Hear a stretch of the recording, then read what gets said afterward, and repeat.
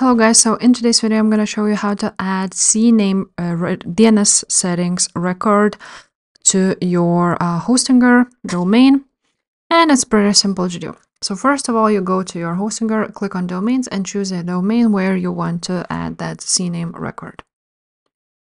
After that, you're just going to choose DNS name servers right here, and now you want to go to your CNAME record where you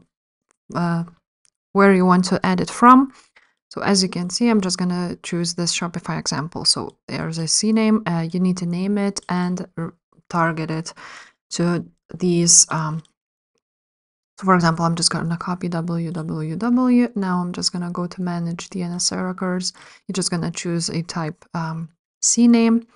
You're going to name it www and you're going to target it to this one right here.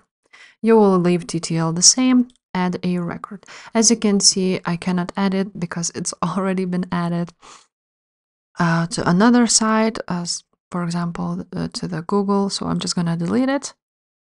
And now I'm going to add it. As you can see, it has been added, and that's it. If this video was helpful, please leave a like, subscribe to this channel, and I will see you next time. Bye.